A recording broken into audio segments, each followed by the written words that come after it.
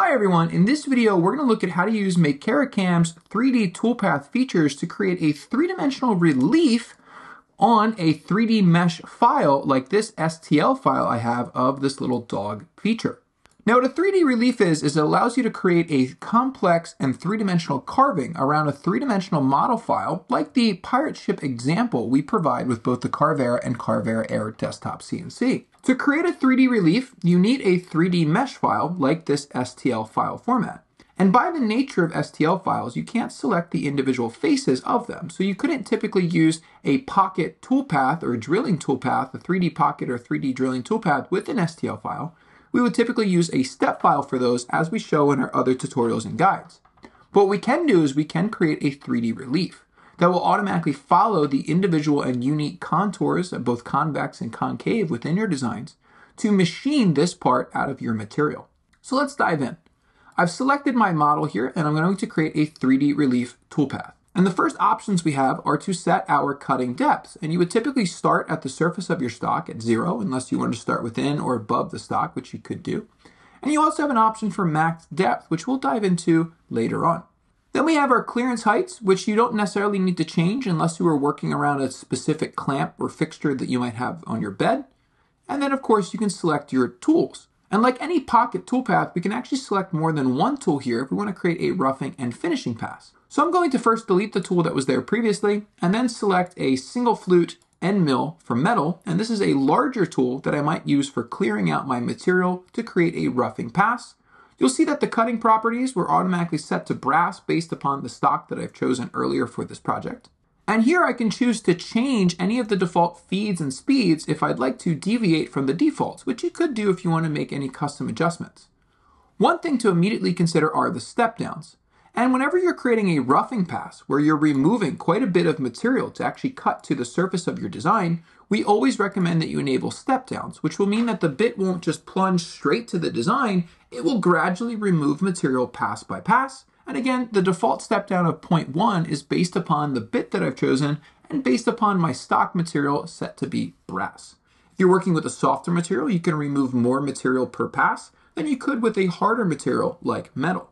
You can also change any of the other feed and speeds if you'd like, as well as assign a different tool number if you have this tool located in a specific slot on your Carvera's automatic tool changer, or to ensure that it's not assigned to be the same number as another tool that you might be using. Next, we have our processing strategies. And what you need to determine is, are you creating a relief based upon your model, based upon your material, or based upon a selected vector if you had, let's say, an outline within your design, a contour within your design. Now, what model will do is it will mean that the bit will only machine up to the edges or the boundary of your model. What material does is it will clear out the material all the way up to the entire material, your stock here. And of course, you can change the size of your stock to be tighter or looser around your model. And again, what vector would do is it would actually allow you to select an individual vector, like a two-dimensional line, and you can create vectors using the simple create tools that we look at more in our other guides. I'm going to keep this to be set to be the model boundary, meaning that I'm going to clear out material based upon the model of the mesh that I've imported here. You then have your path strategies. Offset will follow the specific contours within your design, while parallel will just pan back and forth. And with release, we typically use a parallel toolpath, though you could change it to offset when you're doing a finishing pass, depending on how you want the material to be cleared. You can set the direction of clearing as well as an angle of clearing if you'd like, and choose between climb or conventional milling. You then have to consider your tool containment. And like your model boundary, the tool containment will determine how far the tool can actually pass. Inside boundary means that the tool will not be permitted to leave the boundary of the model that I've selected here. Outside boundary means that the tool will be permitted to go past the edges of the model to clear out around the perimeter. And on boundary means that the tool will not be permitted to go past the actual boundary of your model.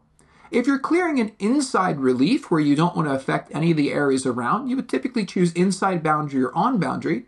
If you plan on cutting this part out later, where you want to clear not only the part that you've selected, but actually also remove it using a contour cut later, you typically would choose outside. So that way the relief not only clears the intricate details of your design, but clears just past it as well. So that way the entire part is cleared. And then we have ramping. What ramping does is it allows your bit to enter at a slope or gradual angle rather than plunging straight down. And this is really handy to reduce the strain or stress on your bit whenever you're machining a harder material like metal. So you can set a rather small ramping distance, like 10 millimeters, and a fixed angle of anywhere between 3 and 20 degrees typically works well, as well as a starting height of 1, just for some general good parameters to work around. After calculating this toolpath, you'll see that we have our toolpath generated where our bit will follow the contours of our design. You'll also notice that this toolpath goes all the way down to the bottom of our model. So if I just hide the toolpath right here, you'll see that the dog face is kind of on this little flat coin. And you'll notice that my tool comes all the way down to the bottom of my part as a relief. Now, instead of doing this, you may want to consider using a contour cut to actually cut your part out, which is a bit more efficient and a quicker way to do that, and also allows you to enable something like tabs. So if you don't want to machine all the way down to the bottom of the model, we can come back to this parameter we saw earlier called max depth. This will actually set a maximum depth for machining. So for example, if I set a maximum depth of 3 millimeters and then recalculate, you'll now see that this relief only comes down to a depth of 3 millimeters, which in the case of my model is just the surface of the coin. So in this case, now the dog part of the coin will be carved, and then I can go back and cut the coin out using a contour path, which again is a little bit more efficient, a little bit quicker, and allows us to enable tabs. Now, I mentioned earlier the difference between a roughing and finishing pass. So this large bit, this 3.175 millimeter end mill, will not really give me a fine precision detail carving of this dog face. It'll remove a lot of material, and I'll remove it rather quickly and efficiently, but I won't get a nice clean design like what I have here. So what I can then do is add another bit, a more detailed bit, like for example, an engraving bit, such as a 0.2 millimeter engraving bit, which my parameter is set to be for brass. And for this engraving bit, I can choose to enable step down if I'd like, or I can choose to disable step down for the finishing pass, as I would have already cut right down to the material using my larger bit, depending on whatever size that bit was, which would determine how close it could of course get to your design. So enabling step downs for the finishing pass isn't necessarily required. It depends on how much material your finishing pass will need to remove as it works through creating this design. You can of course change any of your feeds and speeds off of the default parameters and assign your tool number to be different depending on where it's loaded. And then the strategies would all be the same as your first pass that you've already created.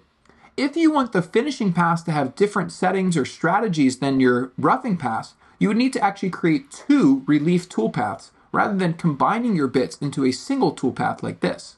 If I recalculate, you'll now see that the toolpath gets much closer around the face of the dog, and that's because the roughing pass, all these step downs will be performed with the larger bit, and then the finishing bit will then come in and follow the specific contours of this design based upon whatever was missed using the roughing bit. So this will create a really nice relief around this dog model using a 3D relief toolpath, which works very similar to the rotation relief toolpath if you were doing something like this on a 4th axis module rather than in a 3-axis configuration. As mentioned earlier, if you wanted to cut this relief part out, you might consider creating a 3-dimensional contour.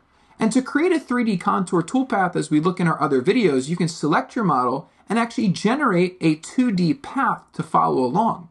With this 2D path generated, I could then of course set my feeds, my speeds, my strategy, and then enable tabs to hold on to my part. And that lets me create a nice outline perimeter cut using a contour toolpath around my relief. And of course, if you want to learn more about 3D contours, check out our other tutorials and guides where we dive deeper into all of these settings. But now you know how to use Makera CAM to work with STL files to create 3-dimensional reliefs and different types of projects in your design. Of course, stay tuned for more tutorials and guides on the Makera channel and wiki site, and thanks for watching.